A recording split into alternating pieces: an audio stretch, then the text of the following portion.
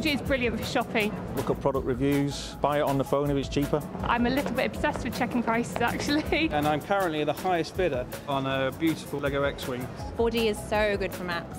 I've got no sense of direction. I have to literally follow my little blue dot. I don't have to sit there and wait for blocks to load. 4G is brilliant for music. There's no buffering, there's no music interruption. There's nothing worse, I don't think, than listening to the radio and having it stop.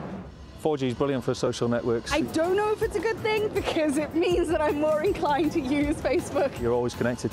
For me, I think 4G is great for watching videos mainly. Music videos. Football clips. I also watch TED Talks. YouTube is my first boyfriend, my real boyfriend is my second boyfriend. He'll be watching stuff on TV and I'll be streaming stuff. It's actually quite a good system because we don't fight. 4G is fantastic for gaming. Things like Scrabble. Brain training games. I'm playing Angry Birds Epic at the moment. I waste a lot of time playing Candy Crush. I don't use my phone playing games, but my children do. Playing games on your own or playing games with friends. With the 4G speed, it's like playing in the same room. I have played games at the office. Quick game, very quick. Don't tell my boss. When I used to video calls before I had 4G, it would just kind of freeze.